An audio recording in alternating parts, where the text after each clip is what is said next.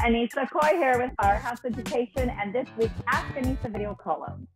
And this week, the question that came in is based upon a video that I did a couple of Ask Annissa episodes ago about communicating with the adjuster. And is the adjuster our client, if you will, in kind? Should we be communicating with them?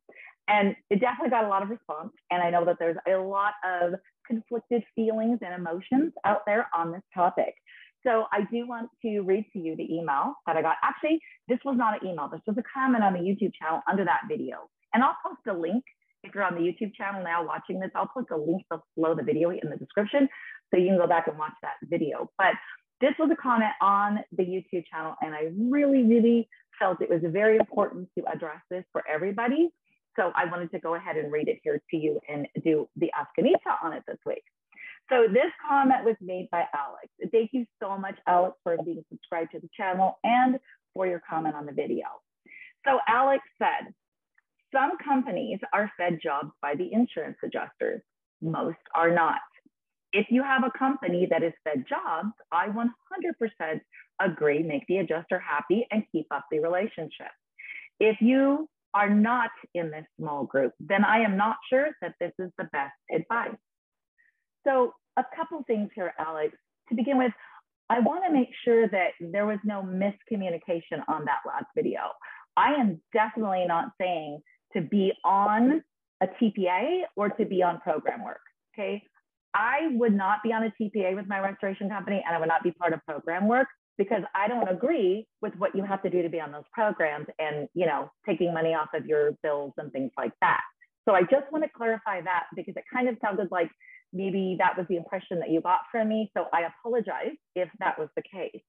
The other thing that I wanted to bring out here and talk about was it said, you know, that some insurance company or some companies are fed jobs by the adjusters that most are not. And I'm going to respectfully disagree with that, Alex.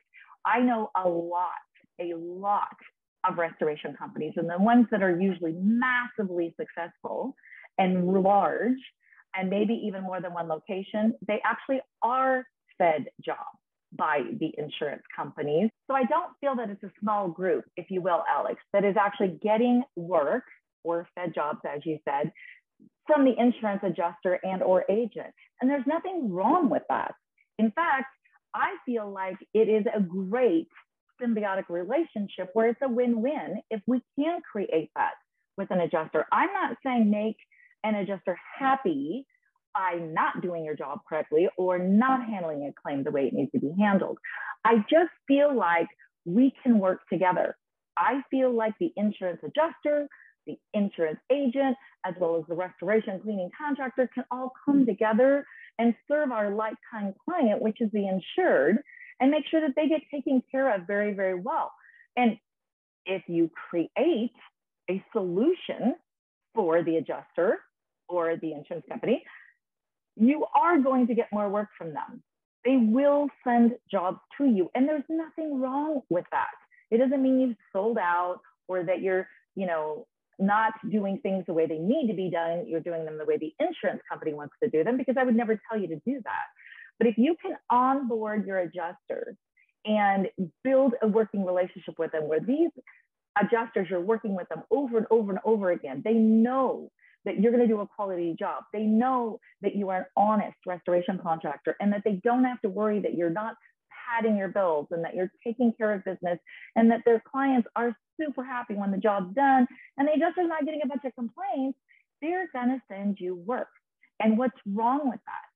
Being a referral-based business where you're getting jobs not only from the adjuster, the insurance agent, other clients that you have helped, so the insured is sending their friends and family to you, but even contractors that work on your jobs, whether it's HVAC or a carpet cleaner or, you know, a specialty textile company.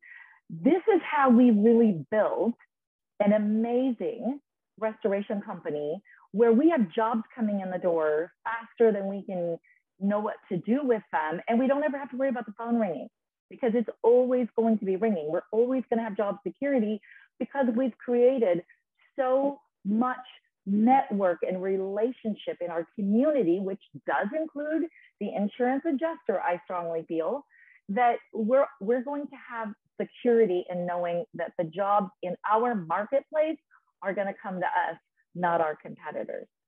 So, Alex, I hope that maybe you feel a little differently now after this video, and I've kind of expanded on that a little bit, but I just really wanted to make sure that you understood I was not proponing to go join TPAs and be on insurance companies' beck and call.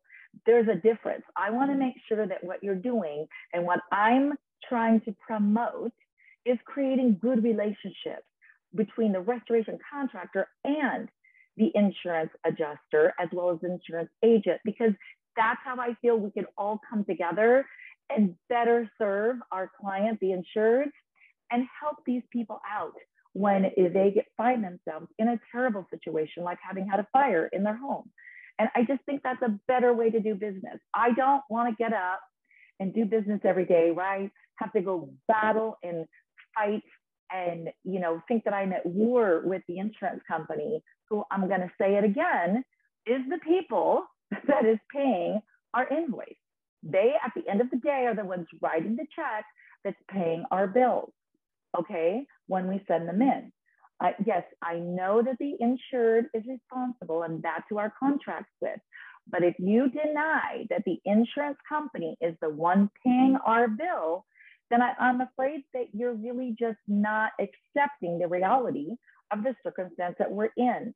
And so why would it not serve us very, very well, and our clients very well, if we have a good rapport and relationship created with these adjusters, and hopefully we will work with them over and over and over again. So Alex, I hope maybe that definitely cleared some things up. Hopefully, maybe I changed your mind a little bit. I'd love to hear any feedback that you have for me. Please don't hesitate to email me, Annissa@firehouseeducation.com, or comment again below the video if you're here on the YouTube channel watching it, or if you're here on rnmagonline.com and you're watching this on the newsletter, please comment below the video. There's a space there for it too. All right, well, I want to thank you very much, Alex, for again being a part of Ask Annissa and watching the YouTube channel. And I would really love to hear any stories that any of you have out there about successes that you've had in creating relationships and rapports with working with adjusters, and how that has maybe affected your business and affected your ability to be able to serve your community in a much bigger way. All right, well, on that note, I'm going to wish you all a wonderful rest of your day. Thank you for spending time with me. Shoot me an email with your questions, Annissa@firehouseeducation.com, and I just might feature you on next week's Ask Annissa video call.